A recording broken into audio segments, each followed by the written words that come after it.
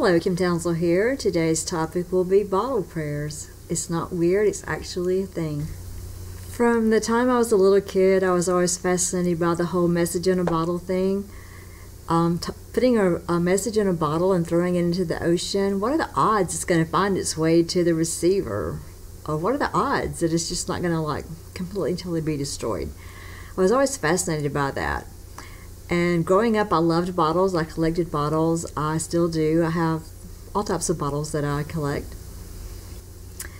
I grew up on about 77 acres of land, and there was an old dump out there, several old dumps actually, and people just threw all kinds of bottles out there, and it was like a big pot of gold to me to go out there and dig up and find bottles that were still intact and wonder about the person who had used the contents of that bottle. What was their world like? Why were they using this product? The thought process. It was just kind of magical to me to think about someone who's probably dead now that used these old bottles. It was just really cool to me. It was a way for me to get in touch with the previous owners of the land.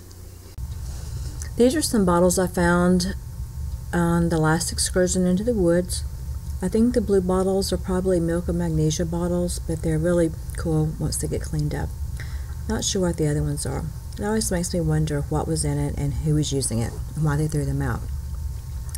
Here's some bottles I've collected over the years. I actually have most of my children's teeth that fell out. You can see those in a little jar there, and my son's ponytail from his first haircut. This is my filing cabinet. The first filing cabinet holds fancy jars. Maybe they held ladies' perfume, some kind of fancy grooming products. With some other bottles that I've used that I thought were attractive. The middle one is the green collection. It has a lot of alcohol bottles, as you can see, and green artifacts I've collected. Then the last filing cabinet is the brown and the beige section. Also has some beer bottles I've collected, some Clorox bottles that I found in the dump, which are really, really cool, and a lot of Old Spice ceramic bottles from my grandfather, who loved Old Spice. I also have a little china cabinet, I guess what you would call it, with some bottles in it. These are some more bottles that I found on the family land, and some that I've accumulated over the years. There's an old Budweiser bottle, Olive Olay bottles. This is the blue shelf, and I have a lot of those blue bottles. Somebody really must have used the milk of magnesia back in the day. People who lived on the land previously. There's a lot of those. There's a lot of them that are really too cracked to bring in and to save. Then this is just some odds and ends, some old books that I have, and there's a smaller Clorox bottle, the amber bottle there, with some Dick and Jane readers and some books that my children read when they were little. I don't save all bottles. There's some that I shoot. The one on the far right, I love that one because it's got one shot that cracked through it. And this was during my early shooting days, when I was shooting at 50 feet or so with the Smith & Wesson snub. So the whole message in the bottle thing, I thought, well, why not just send a message to the universe using these bottles instead of putting a message in there and tossing it out into the sea and the receiver never sending it. Why not use bottles to send a message to the universe? And so I started collecting some bottles and putting some little, I guess what I call prayers in there, and I didn't think it was weird. I would just think about someone who needed a prayer, needed some thought process, and find some things in nature, put it down in the bottle, maybe put a picture of the person down in there, and then seal the bottle up and go put it somewhere back out in the woods where it wouldn't be disturbed or possibly wouldn't be disturbed for a long time. So I did that for years and years and years and didn't know it was actually a thing. These are some bottle prayers I have done for my friend. One's for my friend Judy, one's for my friend Catherine, and one's for my friend David. These are some empty bottles that people I love have given me, and I'm saving those to do bottle prayers for them or people that mean something to them in their life. These are two that I started from my grandchildren.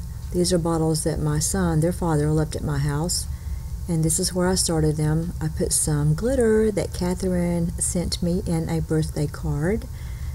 I added some other personal items, some nature items, began filling them with wax from candles, and those are almost finished.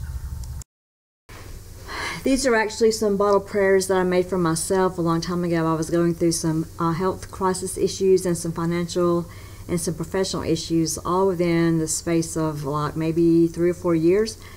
And I needed to be really, really selfish and focus on those needs of myself.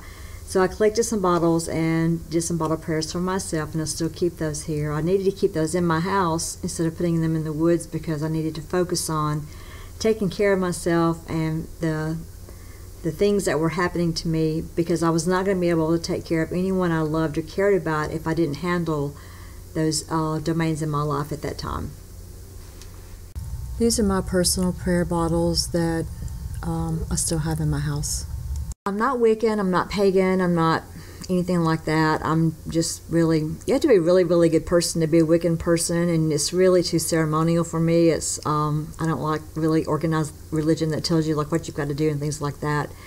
To me, this is just a form of prayer. The way I've tried to explain it to people, if you have like a father and a son who are sitting down to have a talk, and the father's giving the son a baseball or just whatever you want to do, and the son's sitting there playing with the baseball, or even maybe the father and the son are, tossing the ball back and forth to each other, and they're talking to one another, but they're not looking at one another, because a lot of times people will talk to someone better when they're not having to make eye contact with them. So this thing, whatever you're holding, the bottle, the objects that go in the bottle, they're just tangible things to help people focus and to say, I need to have this talk, I need to have this lesson, I need to have this conversation, I need to do this thing. It's just a tangible thing to help someone hold on to while they're having this talk or this conversation or this prayer.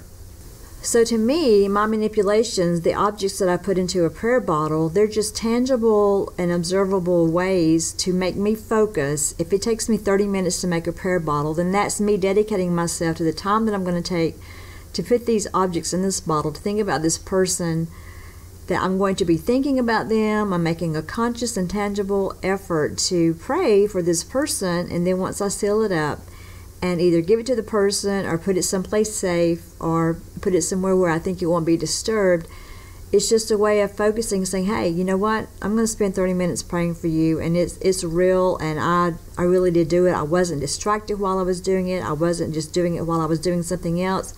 You got my complete and total focus for whatever it is, 10 minutes, 30 minutes, an hour, ever how long it takes me to do that particular bottle. So there's nothing magical about it. It's just a way for me to be concentrated on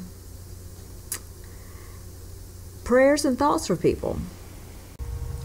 I said there's no magic to this, but there might be a little bit of magic or supernatural power in this. This is the side of my yard, and the trees that have fell in the 2011 tornado that came through and did a lot of damage in Alabama. And do you see the bottles out there? I did some old prayer bottles and put them out in the woods, like in some dead tree stumps, and kind of hid them around some places where I thought they would be mostly safe. So we're going to take a little bit closer look at them.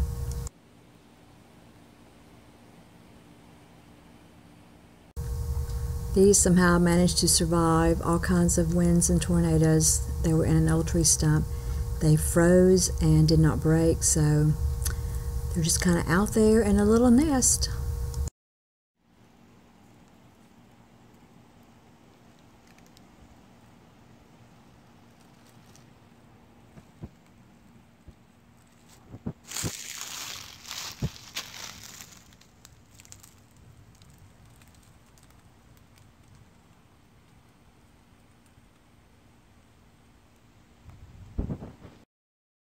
Hopefully you saw from that last shot how close those huge trees were to my house, and they fell opposite from my house. Thank goodness. My house would have been demolished by these two tall trees falling on top of them during that tornado. When the trees fell over, they left gaping holes, which are kind of filled in by now. But by that tree, there was another tree stump where I put in prayers for my sons, and these again were full of liquid. And over the years, they have not frozen and busted. They did not bust open when the tree fell down. They managed to survive, which is pretty awesome that my prayer bottles on either side of these trees survived.